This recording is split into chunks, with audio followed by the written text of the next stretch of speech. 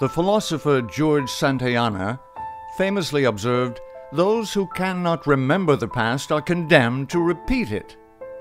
The value of history is found in the stories and experiences of the past. These accounts give steel to the backbone. They inspire faith and confidence in Yahweh, as that which He has done for others, He will do for you. Yahweh also understands important lessons are to be learned from the records of the past. The final generation will face trials unknown to previous generations. To prepare the righteous for Earth's final events, Yahweh has provided a resource that links the past with the future. This resource is found in a book, unique from all history books in the world. This book, The Great Controversy Between Christ and Satan, contains a wealth of spiritual, historical, and prophetic knowledge, second only to the Bible. It lays bare the forgotten facts of history to warn of an end-time repeat of the horrible persecutions of the past. More than a history book, The Great Controversy is also a religious book which reveals all important theological truths to the final generation. Prophetess Ellen G. White, a founding member of the Seventh-day Adventist Church, while in vision wrote that which she saw of future events in the prophetic book, The Great Controversy.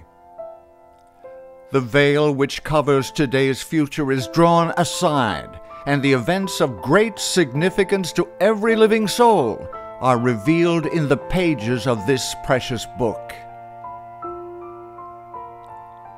The people of Yah must now learn the lessons history has to teach us, for what has been will be again. Mrs. White explains in the foreword to this great book, "As the Spirit of God has opened to my mind the great truths of His Word and the scenes of the past and the future, I have been bidden to make known to others that which has thus been revealed, to trace the history of the controversy in past ages, and especially so to present it as to shed a light on the fast approaching struggle of the future. In pursuance of this purpose, I have endeavored to select and group together events in the history of the Church in such a manner as to trace the unfolding of the great testing truths that at different periods have been given to the world, that have excited the wrath of Satan and the enmity of a world-loving church, and that have been maintained by the witness of those who loved not their lives unto the death. In these records, we may see a foreshadowing of the conflict before us. Regarding them in the light of God's Word and by the illumination of His Spirit, we may see unveiled the devices of the wicked one and the dangers which they must shun who would be found without fault before the Lord at His coming. This book has long been the target of those who desire to keep the truths it contains from the masses. The Roman Catholic Church in particular has long sought to suppress this book as it exposes the pride, error, and atrocities of papal Rome as do few others. Truth will always triumph. The Great Controversy has been translated into over 100 languages, with tens of millions distributed around the world. Such widespread distribution has made it impossible to obscure the truth. Therefore, the Papal See chose a new approach.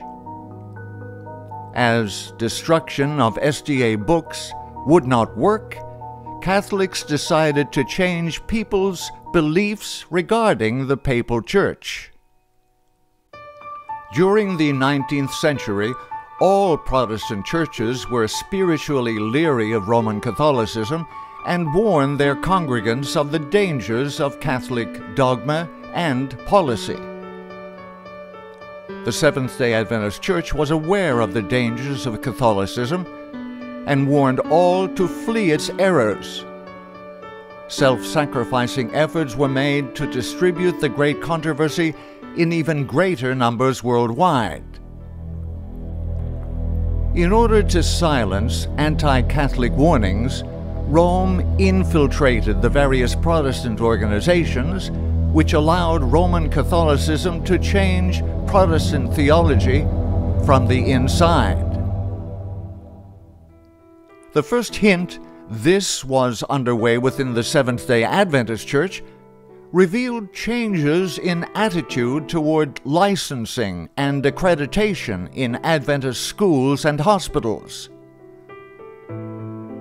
Soon after came changes in theology to avoid being labeled a cult.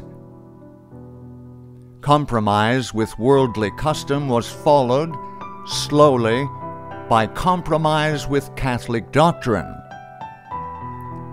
Today, all of the Protestant churches in America have been infiltrated and compromised. Seventh-day Adventist leaders no longer warn against the encroaching danger of Catholicism. Rather, they seek to distance the Adventist Church from its historic anti-Catholic stance. In 1974, the United States sued the General Conference of Seventh-day Adventists over alleged violation of the Equal Employment Opportunity Act. Neil C. Wilson, then Vice President of the General Conference, made a startling statement to the court. His statement reveals just how far the SDA Church has fallen and how much her beliefs have changed. Although it is true that there was a period in the life of the Seventh-day Adventist Church when the denomination took a distinctly anti-Roman Catholic viewpoint, and the term hierarchy was used in a pejorative sense to refer to the papal form of church governance, that attitude on the Church's part was nothing more than a manifestation of widespread anti-popery among the conservative Protestant denominations in the early part of this century and the latter part of the last, and which has now been consigned to the historical trash heap so far as the Seventh-day Adventist Church is concerned. Neil Wilson would go on to become the world leader of the Adventist Church. During his 11 years as General Conference President, he initiated and supported changes in attitude and policy toward Roman Catholicism. As the SDA Church had been successfully infiltrated, Adventist leaders either downplayed or denied historic Adventist doctrines. Their next step was to modify denominational publications to reflect the new theology. This is currently happening within Adventism.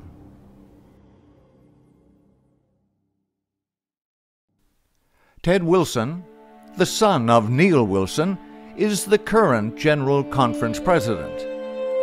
Upon his election as world leader of the Seventh-day Adventist denomination, Wilson pledged to widely distribute the Great Controversy. First called the Great Controversy Project, Ted Wilson launched this campaign by mailing 22,000 books to all surrounding postal addresses neighboring the General Conference offices. Later, the Great Controversy Project had been expanded, and President Ted Wilson pledged to distribute over 100 million copies of the book The Great Controversy worldwide. That which had begun as a campaign to spread heaven's truths everywhere has deteriorated into a wide attempt to cover up vital end-time truth. Fresh from the hands of denominational censors, the book now being widely distributed bears little resemblance to the original. The original contains 42 chapters with nearly 700 pages of vitally important information. The new and abridged book, retitled The Great Hope, has 11 chapters with less than 100 pages. The great spiritual impact of the work has been cast off. Many important truths contained in the original have been entirely left out. Missing from this new version are all the distinctive testing truth messages for this time. The Great Hope lists as its author E.G. White, but does not include the cleansing of the heavenly sanctuary message, the second angel's call to come out of Babylon, the third angel's message exposing Sunday as the mark of the beast, 1844 as the hour of Yahweh's judgment, part of the first angel's message, the investigative judgment, part of the first angel's message, the identification of who and what is Babylon, the harlot woman and her daughters, the identification of the beast of Revelation 13 and Revelation 17, the little horn who persecuted the true church from 538 to 1798 and will be the chief instigator in these last days, Luther with all the reformers and their trials and persecution, which will be repeated, the rise of the Advent Awakening of the 1840s, culminating in formation of the remnant church and the seed of the woman who keep the commandments of Yah and have the testimony of Yahushua. This is a work set against the truth. All evidence which links the papacy of Rome to the beast of Revelation has been removed. It is a diluted version of the original. The great controversy in its original form was once a depository of great truth. Now, with all of the distinct doctrines removed, it is acceptable to the papal beast power. This is clear evidence of a yielding to Jesuitism by the Seventh-day Adventist Church. From the first, Jesuits have not hesitated to assume whatever guise necessary to destroy Protestantism and promote Catholicism. There, the Jesuits' object was the complete destruction of Protestantism and extermination of all Protestants as being the most formidable opponents to their dominion.